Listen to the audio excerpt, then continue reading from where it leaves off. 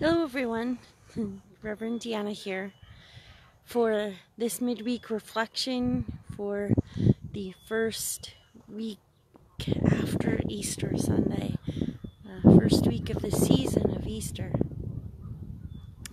I thought I would take it outside today,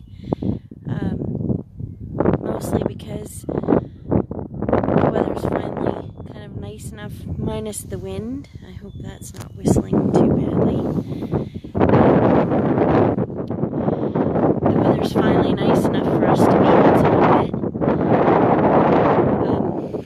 So I was thinking of this midweek reflection and what to say. I was really kind of struggling to come up with things because I'm tired and nothing to be, concerned about.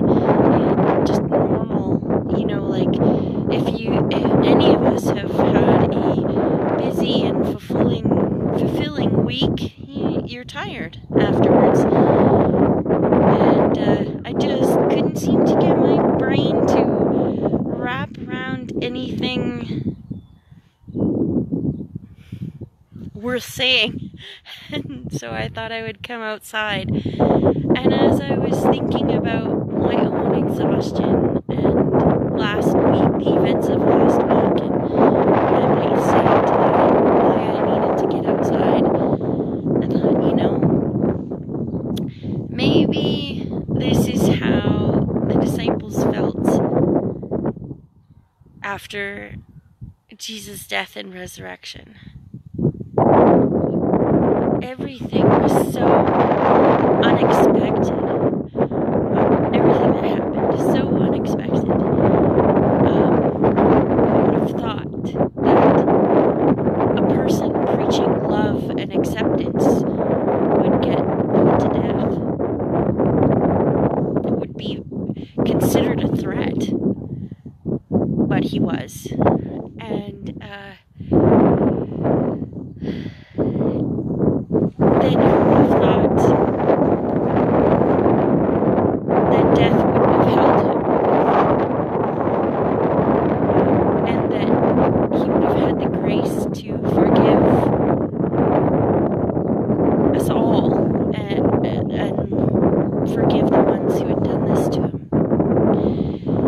And so I imagine that the disciples were processing everything, that they were completely grief-stricken and utterly exhausted.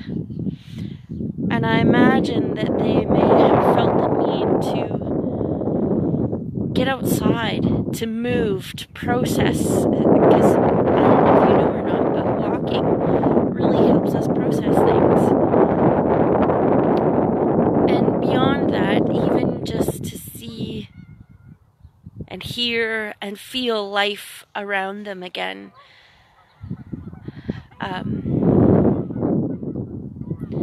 If you have lost someone close to you, you know that that's one of the hardest things, but also one of the most needed things, is to go on and feel life around you again. It fills the gaps. The silence, the dead silence, the dead silence that is left by grief. It fills the gaps, and the harder pieces, it reminds you, it draws you into living again. So I don't know, yeah, they're still there. There's 2 Canada geese in the little pond behind me. Why I chose to stop here. And you can hear traffic noise and geese and dogs and wind. Signs of new life, signs of life, and the reminder that despite, I'll swing, you can see, despite what feels dead and frozen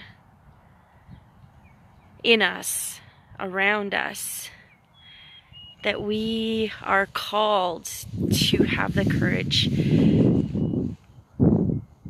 to live again.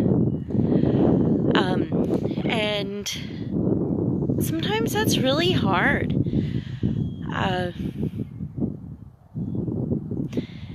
Sometimes I find that the world feels very harsh and cold, and it's really hard to speak that love and that hope into it. But this is how we do it. One small step of life at a time. And so this week, I encourage you to look around as we emerge. That is going to be our Easter theme. As we emerge into spring, as we emerge into the Easter of season and the way that God calls us to live, and as we emerge in our physical churches of contemplating the future of our ministry together. And often that draws us into unexpected and unfamiliar territory that can be really terrifying and feel so uncharted and lonely. But that's the whole point of Easter, is to remind us that we are not alone. We are never alone. Sorry, I forgot to put my phone on silent. So we'll get some beeps here. And yeah, so we're not alone, we're never alone. There are signs of new life everywhere if we choose to see them. And so go forth, friends, and be that sign of new life for someone who needs it. Go forth and find that sign of new life to fill your hearts with joy and hope this Easter season. I'm sorry for the bouncing. So that's my short midweek reflection for this first week after Easter. Take care and God bless. Bye, everyone.